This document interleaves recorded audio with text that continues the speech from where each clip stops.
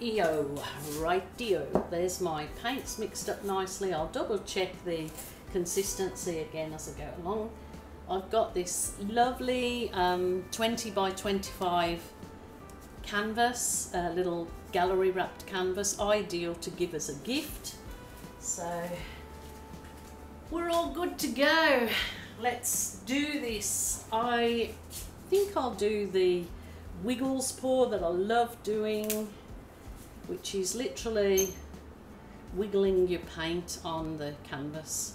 That could be a little bit thinner, but I'm going to try it like this today.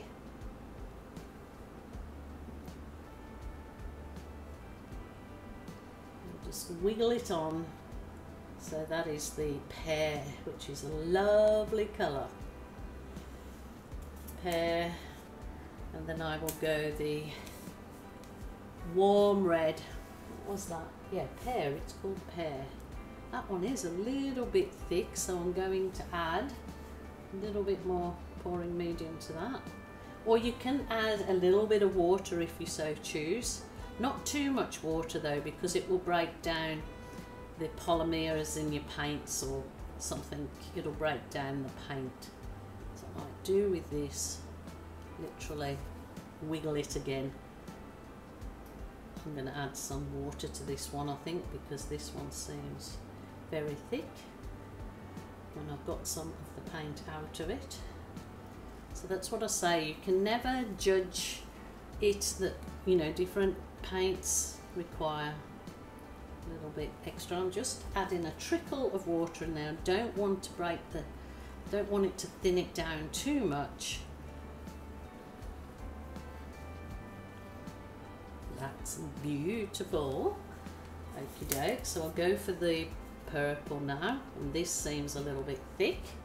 So again, I will add a trickle of water just to get my, I'm used to using bigger cups than these because I'm a prolific painter. I paint every day, or I might paint all day and then have a week off.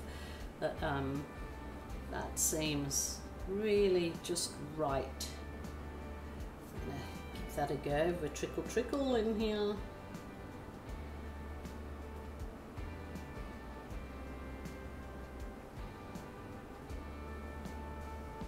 Rightio. And then I will go over it with white if I need to add a bit of fluid, a bit more to that, just a tickle. Like I say, when you're used to doing it in a certain size cup and with your paints, you just get used to, you know, what you know you'll need yourself through just through consistency. Persistence and consistency. Consistent. Or is it persistence? Whatever. Rightio.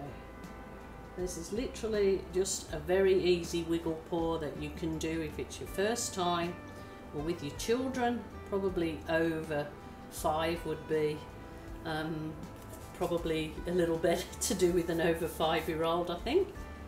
Rightio, what I'm going to do here is just a very gentle tilt. Now, because I've got these paints quite thick today, the tilt will take a little while. So I'll speed this process up for you.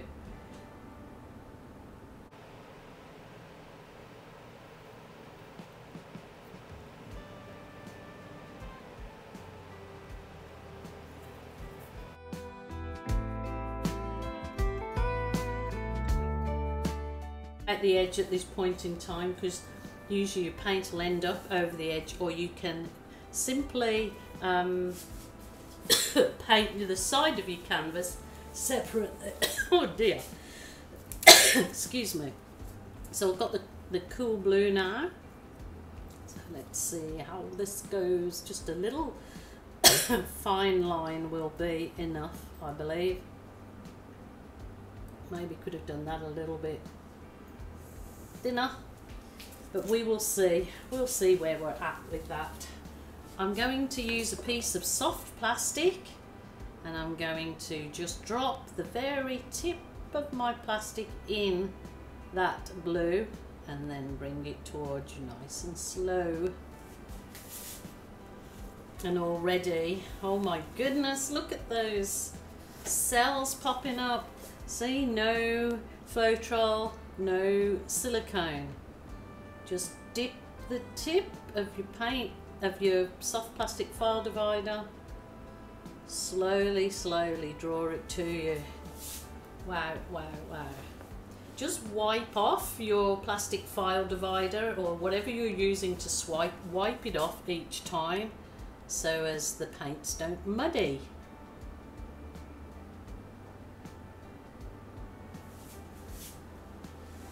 This is a nice easy technique as well to do like abstract landscape piece. I'll put my paints over there to keep them out of my clumsy hands. Just nice and slow, you're just basically running that top blue over the other colours to create that nice wow, wow, wow. I need to bring you down to see this. What wonderful effects without any silicone and Floetrol. Rightio. That is so stunning if that's the look that you're after. And of course you could certainly do Dutch pours and ring pours. All sorts with this. This is just probably the hardest to get cells for. People tell me all the time, can't get cells, I want to get cells. But you can certainly use this paint for every technique. Just give it a bit of a heat.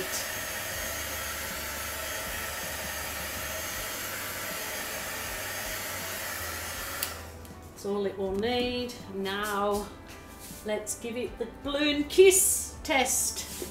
Kiss for kiss pouring medium. Let's give it its namesake. So I've got the balloon, just an ordinary kid's balloon, get from any discount store. Put the belly button of the balloon in between your first and, oh, is it your second and third finger? Oh no, because that's a thumb. Anyway, let's forget the tip. Oh wow, look at that. You can certainly use that to kiss straight onto a card or another canvas. There's your Christmas cards for sure. I'll come along and embellish that a little bit further with my mini balloon. Oh my goodness, look at that. Wow, wow, wow. How wonderful is this? Oh, magnificent. So I'm going to come along. This is just a balloon that I've put a bit of water in. I don't ever go bigger than this with water because I've ended up with it all over my canvas. So just give it a little dip in there, and then I'm going to kiss it in there, and it just creates a little bit more intricate petal effects, which botanical effects made with a balloon. How good is that? So I'm going to just roll it off the edge to see how we go with balloon rolls, and it works perfectly. Oh, look at that. So I don't want to get rid of all those lovely effects in there, but it's kind of nice to frame this little canvas. You have to be happy with that. That has worked out beautiful, and I do not want to change. I'm just going to leave that to dry now, but look at that effect. That is gorgeous. Absolutely gorgeous.